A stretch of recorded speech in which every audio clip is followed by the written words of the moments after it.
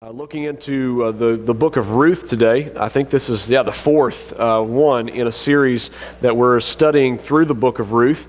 And I want to say that we are so glad that everybody is here in Oklahoma City and also in Clovis, New Mexico, in Servant's Heart Chapel. We're glad that you're with us today. And I am so excited to teach through this message. It has just been an inspiration to me. If you're going to be a preacher, by the way, it better talk to you before you try to talk to anybody else about it. It better encourage you, or it's not going to encourage anybody else. And so I am encouraged today because God is sovereign, and His hand is at work even in the difficult moments of our life. And that's what this message is going to be talking to you about today. Okay, the theme of Ruth, if you're taking notes, the theme of the book of Ruth that we're studying, the theme is redemption overall. It's redemption. There are three things that God tells us in the book of 1 Corinthians, tells us that Jesus is for us. It says He is the wisdom from God.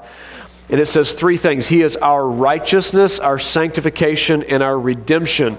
And those three things are really what God is doing for us. Kind of represents the whole picture, the whole package of what God is doing for us in the gospel, what He's doing for us in Jesus. Justification is the forgiveness of sins. It's being the record is cleared. The judge in heaven has said, "I declare you not guilty," because of what Jesus did for us through His blood on the cross. Now, that's really great news, but if all God did was justify us and He didn't change us, well then Satan still kind of won, right? Sin is still ruling and reigning over us, but the good news is that Jesus is also our sanctification. He is making us holy. It's the transformation of our actual character, to where I'm actually not the guy I used to be. I'm actually not the person that I once was.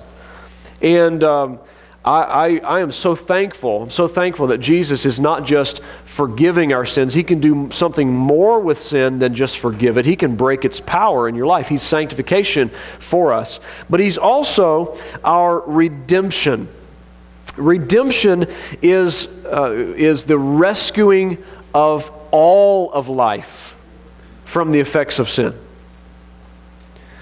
You get involved in people's lives as a pastor or even just as a Christian. If you really just genuinely care about people, you get involved in people's lives and you see a lot of brokenness. You see a lot of broken hearts, broken lives, broken relationships. You see messed up, tangled, weird relationships and broken hearts and broken spirits, where people are wounded because of abuse that they've suffered in the past at the hands of someone else, or maybe they've broken relationships through abusive behavior of their own. A lot of times things come into people's lives and it just sin causes all kinds of brokenness. And you get involved in people's lives, you really care about people, you'll find that's true. And so I am so hungry as a pastor to see people really redeemed through the gospel of Jesus Christ. Not just forgiven of the past, and not just made where there are new people in their hearts and their attitudes and things are different, but to see everything about their life touched by the gospel of Jesus Christ, so that they are really free from the brokenness of sin. I have seen sin mess up people's credit score. You know what I'm talking about? Mess up their finances. I've seen sin mess up people's health. Their health is broken. I've seen that. I've seen people mess up their relationship with their kids through sin. And it breaks my heart. I want to see all of those things, the pieces picked up and put back together again. The beautiful thing is that this is what the book of Ruth, is all about. Now, the temptation is that we leave all of the work on one party or the other. Okay? In other words, all of the work of redemption is on you. It's all on you. You got to get everything fixed, and you got to pick up all the pieces, and you've got to fix your heart, and you've got to fix your life, and the temptation is we could leave all the work on you. And if we do that, one of two things happens. Either it doesn't work out at all, and you fall into depression and despair and discouragement, and finally just throw up your hands and say, forget this Christianity thing, it's not working. Or you could, if you think it's all on you, you could, maybe it will work, and maybe it starts to fall into place, and you know what happens then? We get proud. We get arrogant. We get better than everybody else. Oh, look what I've done. I've pulled myself up by my own bootstraps. The temptation is we could leave it all on ourselves. The other temptation is we could leave it all on God. Well, there's nothing I can do. It's all in God's hands. I'm just going to sit right here. I'm not going to do anything. And God can come bring me a new job. He can fix my finances all by himself. He's just going to drop money out of the sky. And so I'm going to sit right here and play the lottery and wait for God's redemption. And neither one of those is actually accurate. You know, you can't leave it all in God's camp, and you definitely can't leave it all in your camp. What is the balance? Well, there are three things that really are going on in redemption. There's God, who's the sovereign and the starter of all of it. There's Ruth, the person being redeemed. And then there's Boaz. And that's who we're going to be looking at for a little bit today. Boaz is the guy that God brings around to help catalyze or push up the road what he's doing in the life of Ruth. Boaz is going to be the conduit, the channel, the pipe, if you will, for God's redemption to continue to flow into Ruth's life. So here we go in Ruth chapter 2, verse number 1. Let's just work our way through the scripture, and I'll stop and make some comments as we go along. Ready? Ruth chapter 2, verse 1. Now Naomi had a relative on her husband's side from the clan of Elimelech, a man of standing whose name was Boaz. And Ruth the Moabitess said to Naomi, let me go to the fields and let me pick up the leftover grain behind anyone in whose eyes I find favor. And Naomi said to her, go ahead, my daughter. Now, last week we talked about the importance of Ruth's her faith and getting her off that cycle of bad decisions. And so she has that faith. I love this girl. It's amazing. She's got initiative. She comes to Naomi. She doesn't wait for Naomi to come to her and say, would you get up and go to work? You're able-bodied. No, she comes to Naomi and says, do you mind if I go? I'm going to go work. She's got initiative. She's a starter. She's got a willingness to work hard. She's not expecting Naomi to take care of her. Well, Naomi, I can almost hear the argument because I hear these kinds of arguments back and forth between husbands and wives or parents and kids or friends or whatever. Well, you're the one who knows everything about this culture. I don't know the culture. I don't know what I'm supposed to do. I can't start it. I'm from Moab. They're not going to accept me. Why don't you get out there, Naomi, and do something? No, she doesn't. She's willing to work hard. She's not expecting Naomi to care for her. She's saying, I'm going to take care of business myself. In fact, she's offering to take care of Naomi as well. Amazing. So she's taking responsibility not just for her own self, but she's taking responsibility for others around her as well. This is a strong, strong girl. She's also got faith. Look what she said, in whose eyes I find favor. She said, I know I'm going to find favor in somebody's eyes. I'm going to go out there and I'm going to work hard, and somebody's going to come along and bless me. Somebody's going to say, sure, you can glean in my field. Now, I know it's going to be hard work, but I'm going to find favor in somebody's eyes. She's got that faith. Verse number 3, ready? So she went out and she began to glean in the fields behind the harvesters. As it turned out, she found herself, I love that, as it turned out, she found herself working in a field belonging to Boaz, who was from the clan of Elimelech. Okay, the same clan. I'm going to talk about why that's important here later on when we get to it. Who was from the same clan as Elimelech. Now, I want to tell you, as it turned out, okay, there is no luck here. There's no chance here. No, absolutely not. Now, I use the phrase, how many of you sometimes use the phrase, good luck, or I wish you luck? Can you ever say, how many of you sometimes use that phrase? It's a cultural thing, right? We use it all the time. I use the same phrase, but let me tell you, there is ultimately no such thing as luck. Did you know that? There is no such thing as luck. I like the phrase, I think it was Mark Twain that said, the harder I work, the luckier I get. Okay, there's some parts of luck that are that. You know about those guys that are overnight successes? It usually comes right after 10 years of hard work. Right? They work hard for 10 years and then they're an overnight success, just like that. There's no such thing as luck. There is hard work and there is God's sovereignty. God is sovereign over everything. He is ruling and reigning and in charge. He is in charge of the details of your life. Now, this does sometimes mean that things come into your life and you say, ouch, that's negative. God's sovereign. Why did he allow that into my life? I'm not going to deal with that all together right now, except to point you to the story of Ruth and say, sometimes God's just not done yet.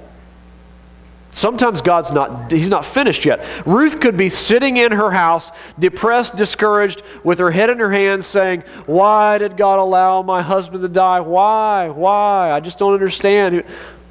But instead, she's out working hard saying, I'm going to find favor in somebody's eyes. And lo and behold, as it turned out, as luck would have it, she winds up in the field of Boaz. A good man, as you're going to see here in just a little bit. There's no chance here. There's no luck. There is God's sovereignty. God is ultimately in charge of what happens in your life. And that is really relaxing news. It's good news, but it's relaxing news. Because you're not ultimately responsible for everything that happens in your life. You're not. In fact, there's a scripture in Acts chapter 17 that points out to us, that it's not on your handout this morning, but it points out to us that the truth is, you're not even responsible. There are many things in your life you can't control. You can't control where you were born. You can't control the family you were born into. You can't control the genes you were born with. You can't control any of those things. Guess who controlled all those things? Everybody say God. God did. He did. In fact, here's what he said. He said, he determined the times and places of their dwelling so that some of them would reach out for him and find him. In fact, the word is like grope for him, like a blind person. It's like reach out and try to find, in the darkness, reach out and try to find him. Did you know, every single person here, Teresa, Randy, Willie, Jackie, every single person, God put you in the family you were in. Did you know that? You say, I can't believe that. That was a horrible family. I had a terrible time. You know what? Let me tell you, God put you in the family you were in, not so that you could be abused and beaten and messed up in your life and twisted so, for the rest of my life I'm just a messed up, broken, damaged goods. No, you're not. God put you in the family that you were in. He put you in the place and the time you were in so that you would reach out for him and find him. That's why. He knew that what he needed to bring into your life, even if it involved the sin of other people, what they did wrong to you, though it was not right, he knew that if he allowed these things into your life sovereignly, that you would reach out and you would find him. He knew that you would be here in October of 2014. He knew you'd be here. He knew you'd be here this Sunday morning listening to this message, and so he allowed things into your life so that you would reach out for him, grope for him in the darkness of your life, and find him. That's why. There's no luck here. So next time you think, just a turn of good luck. Oh, no. It's something to be thankful for. Something to be thankful for. Verse number 4, just then Boaz arrived from Bethlehem and greeted the harvesters. The Lord be with you. The Lord bless you, they called back. Now I'll just stop and say here, Boaz, his name means strength. Strength. He's a strong guy. He's a man of men. He's a dude of dudes. All right, this is a good guy. In fact, he's a great boss. He loves God and he's a good boss. He comes in and he comes to his workers, all the harvesters in his field, and he says, "The Lord be with you." How many of you went to work this week and your boss is like, "The Lord be with you"? Right? That doesn't happen much, right? They're more like they're like, "Why are you late? Why are you?" That's kind of the way bosses tend to run, right? But this guy's a good man. Man, he's a good guy. He comes to you, "The Lord be with you. God bless you. How you doing this morning?" It's a good boss. Verse 5, Boaz asked the foreman of his harvesters, "Whose young woman is that?" And so it begins. In fact, maybe right here, if I was really on top of it, I would have some music. I would have some soft string music playing, just something quiet, and it would slow time down. And Boaz would turn his head in slow motion, and he would see the girl, and it would zoom in on his face, and he'd look. Yeah, right. It's a chick flick, okay? That's what's going on here. He sees and he says, "Who is that? That young woman right there. Where did she come from?" Ruth catches Boaz's eye. And so it begins. In fact, here's what he does. He goes immediately in verse 5, he goes and checks her out by asking somebody he trusts. He has a friend. He's got a guy that's been there. She's been observing the foreman of his harvesters, obviously a man of integrity, a man trustworthy, and he goes and checks her out. He asks, he says, whose young woman is that? Where'd she come from? By the way, nothing wrong with getting the scoop, young men. Nothing wrong with getting the scoop on the girl before you go commit yourself to having dates with her, all right? There's nothing wrong with that. You check it out, you get somebody you trust, you ask somebody's opinion, you seek out a person of wisdom, and you say, "Hey, who's that? What's she like? What's going on with her?" Now, let me just give you a little note here. This is very important. Not everybody you meet is moving toward real redemption. And if they're not, you're wasting your time. Let me tell you why I said this, because I taught through this on Sunday night a while back. I taught through this series, through the book of Ruth, on Sunday nights.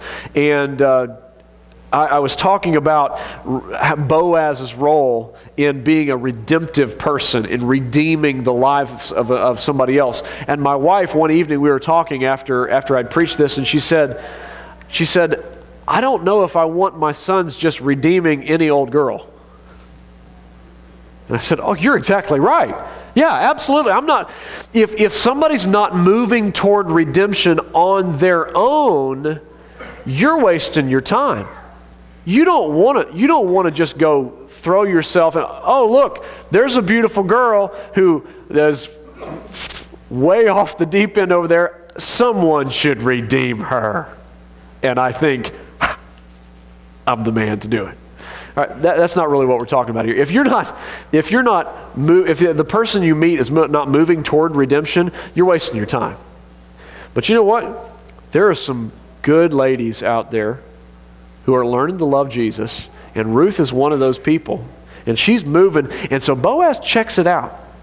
He checks it out. He's just wanting to make sure. And guess what? Verse 6, the friend report comes back good. Let's look at it. The foreman replied, "She is the Moabitess who came back from Moab with Naomi.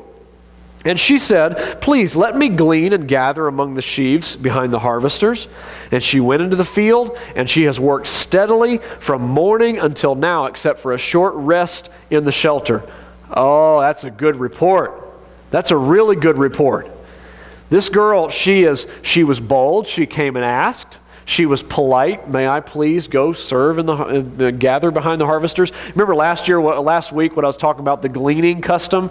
The gleaning laws in Israel, I almost said Oklahoma. The gleaning laws in Israel meant that if you dropped grain, you were not allowed to go back and pick it up. Okay, you're cutting and harvesting your grain with your sickle, and you cut a stack and scoop it up, and you cut another stack and scoop it up. Whatever grain drops, you're not allowed to pick it up. God said you have to leave it there. Well, that's not very fair. I'm not going to get rich doing that. Well, the reason he did it was because of poor people. He said, "I want you to leave it for the poor in your land so they can come behind you and gather the grain that is left over. If you forget a sheaf and leave it out there in the field when you're carrying them back to your barn, you're not allowed to go back and get it. You have to leave it there to bless somebody else." That's good. That's thoughtful. God built caring for the poor right into the laws of the land. And so this girl is out there and she's gleaning. By the way, this would be very back-breaking work, would it not? Very difficult work. You're leaning over all the time. You're carrying. You're picking up grain. It is hard. You're bending and wow. She's working hard. She has worked steadily from morning until now. The guy says she's up early, she's doing her stuff, she's taking care of business, and except for she takes reasonable breaks, You see that? Except for a short rest in the shelter. She knew when to take a break, but she took short breaks.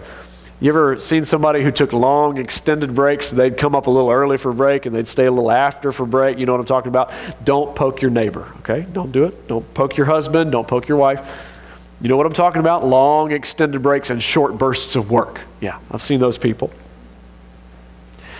Now let me tell you this. This is important. Your character will show up. It will show up. If you're a hard worker, it'll show up. If you're lazy, it'll show up. It will. Your character goes before you. In fact, body shows up immediately, character shows up later. Now you, ladies, you want to be beautiful. You want to be beautiful. You want to make a good first impression. Nothing wrong with first impressions. I understand that. But let me tell you, more than the face, character is going to show up. You can fool them for so long by the way you dress and the way, but who you are, not what you look like, is eventually going to come out. I promise you it will. And so Boaz catches a look at this girl from a distance. I'm going to go out on a limb and say, in fact, when I told people I was on Facebook, I was going to be preaching through this, and a girl that I knew in Kentucky wrote me a note and said, in her Sunday school class, she said, I was talking about how Boaz saw this girl. I was teaching through Ruth, and I told the kids, I think it was like junior high boys, told them that Boaz saw this girl in the field, and one boy piped up and said, she must have been a hottie. Now, I don't know about all that, but the Sunday school class is over at that point. Everybody's laughing. So he said he caught a glimpse of her, but he checks out not just what she looks like, but he checks out her character. Because what you look like may look totally different in 10 years, but who you are here, oh, that's forever. That matters. It really does. So notice this, that what attracts Boaz to Ruth is character. Now the first impression, okay, he sees her, she's pretty. I'm guessing she probably was. He sees her and she's like, who is that? But after that first, she's nice looking. After that, it's character. What really draws him to her is character. Now, he already has character. He already has it. Men, take note. All you men. He already has character. He loves God. He's not going to hell. He's got a job and a place and a life, and he's doing well taking care of them. This guy is doing it. It's happening. He's got character. Looks like she's got it too. And character is drawn to character. Now that's free. That's not even on your handout. In fact, you ought to write that one down. Character is drawn to character. If you have character, if you are a person of integrity and strength and all that, here, you're going to be drawn to somebody else who's like that as well. There will be a pull there to you. And so what should you do if you want to find a good girl? Abraham wants to find a good girl. Yeah, Jamin found a good girl. What do you want to do if you want to find a girl like that? The answer is you become a guy like that. Everybody, all the ladies, would you say amen for me? Amen. Yeah. Amen. That's good preaching, Daryl. You want to find a girl like that, you become a guy like that. That's what you do. Find your pants, get a job, love Jesus. Verse number 8. Now you'll kind of want to read this. This is Boaz talking for the first time. You kind of want to read this with a deep kind of Barry White kind of voice. Maybe not Barry White, but somebody, right? You want to read this with a good, would you, Jamin's asking back there, would you like me to read it for you? No. And Boaz said to Ruth, my daughter, listen to me. I can't do it. I wish I had one of those voices. Go in, don't, he says, don't go and glean in another field. And don't go away from here. He wants to keep her close. Stay here with my servant girls. I like this. Watch the field where the men are harvesting and follow along after the other servant girls. I have told the men not to touch you. And whenever you're thirsty, go get a drink from the water jars that the men have filled. He's concerned for her. He's looking out for her. I mean, here's some good, my servant girls, let me go and introduce you to some of them. Here's these girls, you stay with them. They're nice, they're good girls. I'm looking out for you, some good friends for you. He's not one of those guys who stay by me and don't have any friends. He's not one of those guys. He's looking out for her. He's got good friends for her. He cares because she needs good friends. She's in a tough time of her life. She needs some good friends. He's looking out for her. And he says, I want you to gather right along. Stay with me. Stay with my guys. I've told the men not to touch you. This is like the first sexual harassment policy in the Bible. I've told the men not to touch you. In fact, Boaz is a guy, he takes care of business. I can almost hear the conversation. Guys, come here. See that girl over there? If any of you so much as lifts a finger and bothers her, I own a lot of fields. They will never find your body. I'm going to go Old Testament on you. They will never find you, right? You don't touch her. You don't. That girl, she's under my protection. It's a good guy. That's a good guy. He's looking out for her. Nobody else. Nobody else. Staking my claim, all right? She's under my protection. He's a provider. Look at that. He's like, we'll take care of you. Boaz is going to take care of you. He's a protector. He's a defender. Chivalry. Anybody remember that word? Old word, chivalry. It's that word that makes men open the door for a lady, that says, oh, let me help you carry that. That says, here's an umbrella. That says, let me walk on the street side of the sidewalk. I'm old school that way. Okay, that's the way it ought to be. Everybody, ladies, would you say amen? Yes, that's the way it ought to be. Because it is not disrespect. It's not disrespect, it is respect. We care for you. God has wired us up to be defenders and protectors, and Boaz is doing a good job. You do the same thing, right? You can be strong for your girl, or you can be strong against your girl.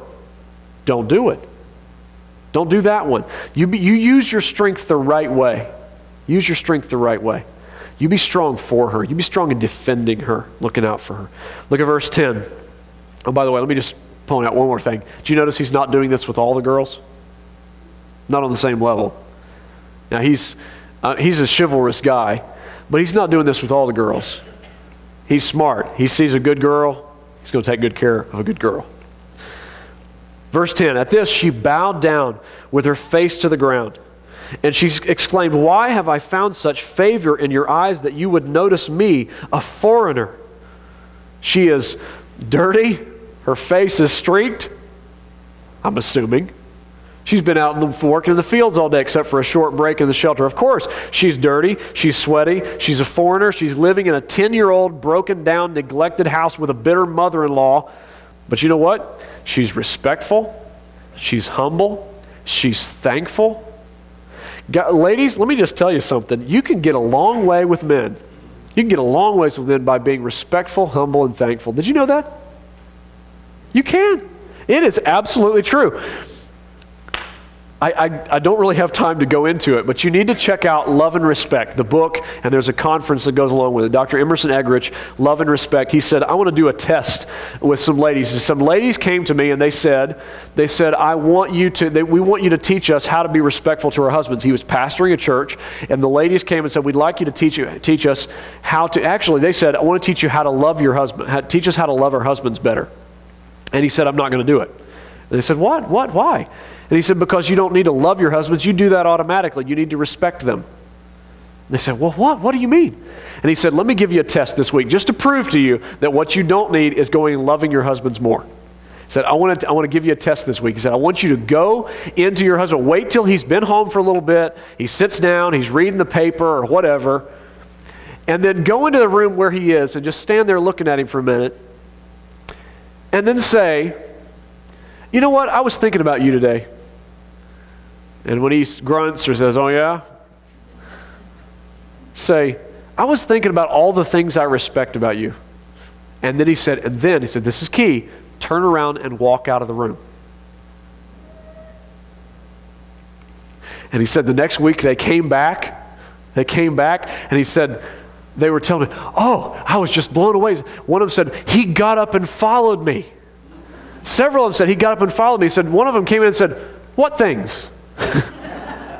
What things do you respect? Tell me, baby. I mean, not that it's that important, but go ahead.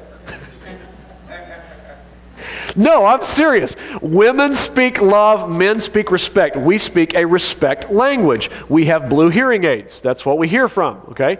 You have a pink megaphone, and that's what you speak from. And you understand that we don't, you want to communicate, you got to speak the blue hearing aid language. And that's how you do it. Respect. This girl is respectful. She's humble. She's thankful. She's expressing her gratitude for all that he does. What a great thing, right? She doesn't throw herself at him, but she does keep herself in front of him. And she just shows a humble, respectful attitude. Verse number 11, Boaz replied, I've been told all about what you have done for your mother-in-law since the death of your husband. How you left your father and mother and your homeland and came to live with a people you did not know before. Wow, her reputation is going before her. By the way, your reputation almost always goes before you, or if it doesn't, if they don't know you, it'll show up pretty soon. Your reputation goes in front of you. And so he's heard. He says, I've heard about your past. Yeah. She was born on the wrong side of the tracks, not from a good place. But he says, I've heard about your past, but I've also heard how you've turned toward God. Your reputation goes before you. You were willing to take a big risk. You've turned to the Lord, and I admire you for that. Now look at this. Ruth has been through the hardest time of her life. This is a hard, difficult, hard season she's been through. She has been buried a husband. She's buried a father-in-law. She's buried a brother-in-law. She's supported a mother-in-law. She's lost her sister-in-law who went back. She's moved to a new land with new customs. She's started a new job. Just hours ago, she was hungry. Just hours ago, she was hungry.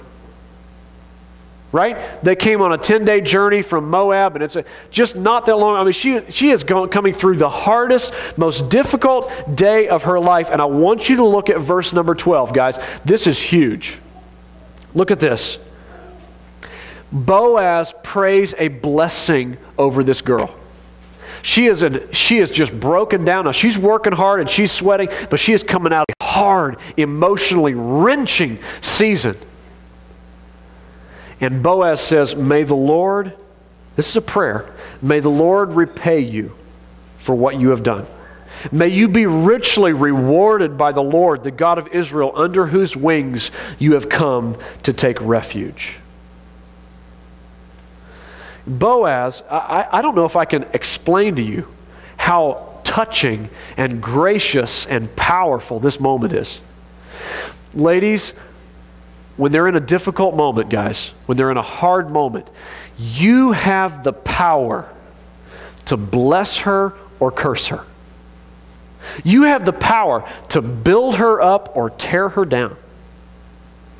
Because sometimes she's had a difficult, hard day. And all 5 kids have screamed.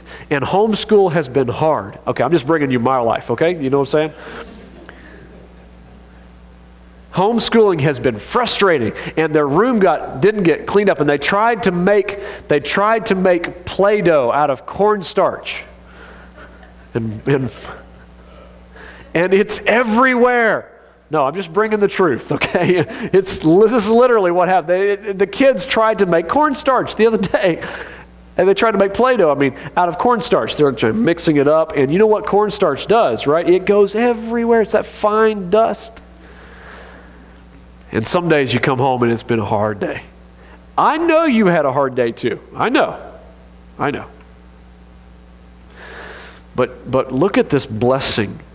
He doesn't bless, he doesn't curse her. He doesn't say, man, girl, what are you doing? What are you doing here? Why do you... No, instead, he blesses her. She's moving toward the Lord, and she doesn't need him to tear her down and point out all the things. Now, you could do this differently, or this differently, or this differently. And boy, if you'd step up in this area. And also, have you considered taking a shower? He doesn't tear her down. He blesses her. And let all the ladies say amen one more time. Thank you. Continue on? All right. He's like, okay, move along now. All right, you've camped out there long enough, Daryl. Let's move on. All right, look at this. And she says, may I continue?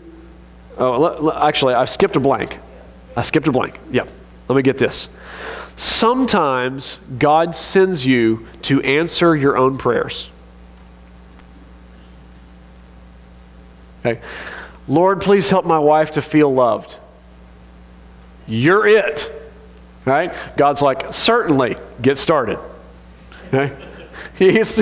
Seriously, God's like, I will do that. Now, you love her and love her well. In fact, you love her this much, step it up. All right? Learn how to love her even more. Learn how to make her feel loved. Oh, there's so many things I could say right here. Okay? So many things I could be bringing out right here.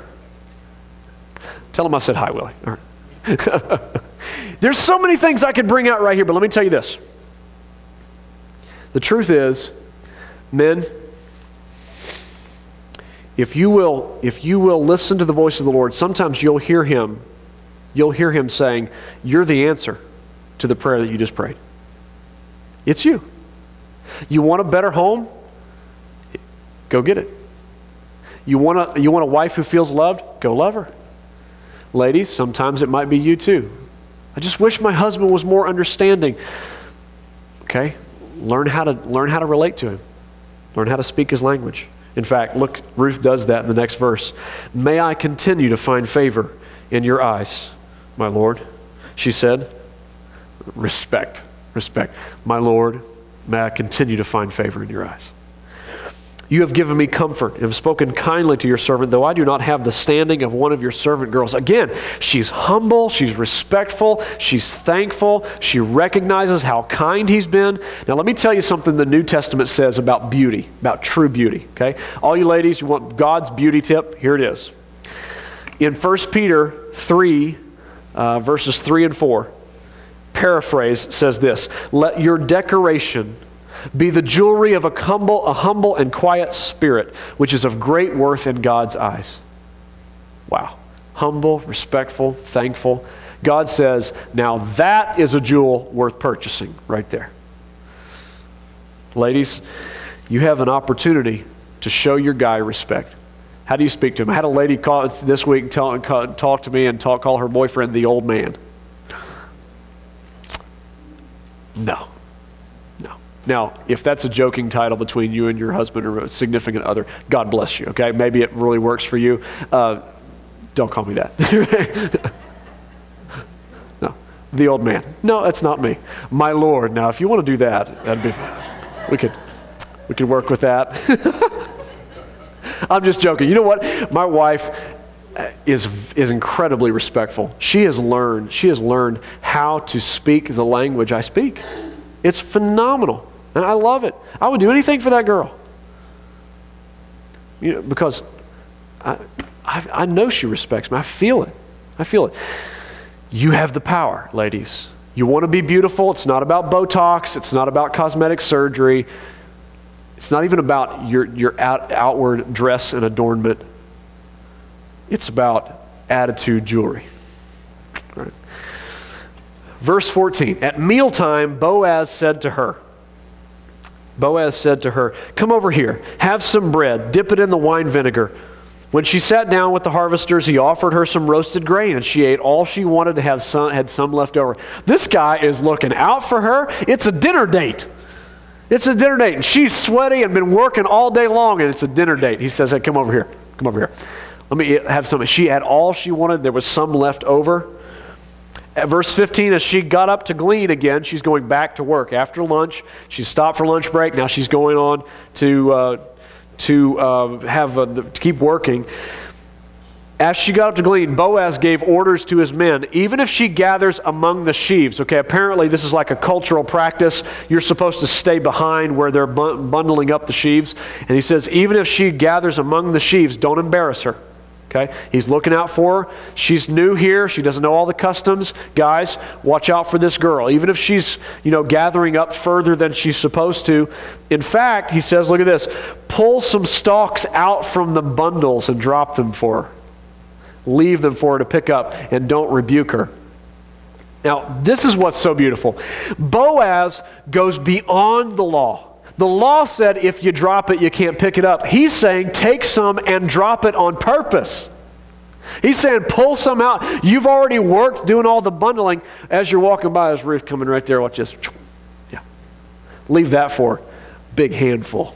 Yeah. What is this? He's going beyond the law all the way to grace. The law says you got to do this much, and grace says I'm doing more. The law says you have to at least do this, and grace says, but I can do this. I can do more. I can go beyond what I have to do. That's grace. That's love. Now let me tell you this. The reason this is so incredible is because Boaz is a type. He's a picture of Jesus. And I got to bring this around to the good news, the gospel. Because the good news is this, that you and I, we're Ruth. We're Ruth. We're the one from the wrong side of the tracks. We're the foreigner who showed up in God's land. And just as Boaz came and surveyed his field, so Jesus came down and surveyed his harvest field. And just as Boaz saw Ruth, Jesus looked and saw you. And just as Boaz went beyond the law, beyond what he had to do, Jesus went beyond the law and fulfilled the law for you and for me. He kept it perfectly and then went beyond it and died on a cross for you and for me. He didn't have to. He did it because he was gracious and kind and loving. And just like Boaz became a protector and a provider, so Jesus has become our protector and our provider, and he looks out for us.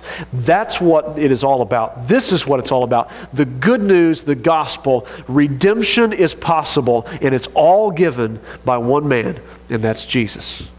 And if you don't know him, you need to get to know him, because he has given us everything that we need. He's gone beyond the law. The law said you deserve hell. Jesus said, I'll take that punishment. Father, put me on a cross. Turn your back on me. Don't turn your back on them. Turn your back on me instead. And so the sky got dark and Jesus cried out, my God, why have you forsaken me? Instead of you screaming that in hell for all of eternity, Jesus cried it once and for all on a cross for you. Instead of you being shut out from the presence of God, God turns his back on his own son and pours out his anger and wrath for your sin and mine on that man on the cross for 6 hours one Friday.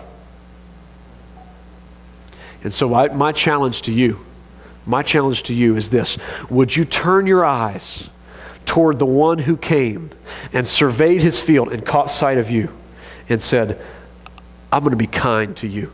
You don't deserve it, but I'm pouring out grace on top of grace. Wait till you see the redemption I have for your life. And Boaz is going to go even more than that in the future weeks. He's going to do even more. And guess what? Jesus is not done with you either. He's done a lot for you already. You're here, you're awake, you're alive. That's a blessing. He's taken care of you this week. That's a blessing. But wait till you see what he has for you. You can't even imagine how great it's going to be. Would you bow your heads with me?